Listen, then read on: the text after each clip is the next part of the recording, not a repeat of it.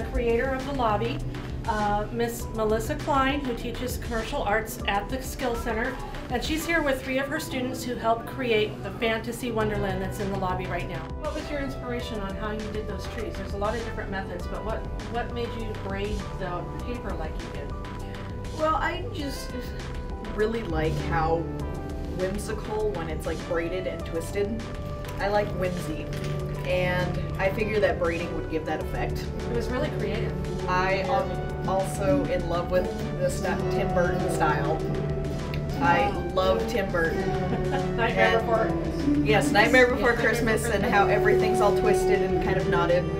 Thank you. It's been a lot of fun to work on this project. And I'll say this too. Today I asked my students, how do you want to work? Do you want to work together? Do you want to work alone? And pretty much all of them said both. They want to have an opportunity to express their own creativity, but they also want to work collaboratively. And I think that's awesome. I feel successful as a teacher. It's the best of both worlds. Well, it's going to be a wonderful night. It looks beautiful out there.